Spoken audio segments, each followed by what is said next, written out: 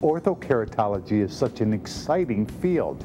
It opens up for a whole group of people the ability to get rid of their glasses or their contact lenses, or certainly reduce their dependency on them during daylight hours. You get to skydive, you get to golf, you get to swim, you get to dive underwater without wearing glasses or contact lenses.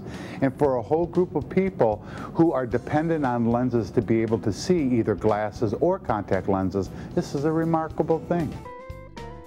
My favorite candidates are those that know that their vision has gotten worse year by year, and they want to stop all the horses from running out of the barn.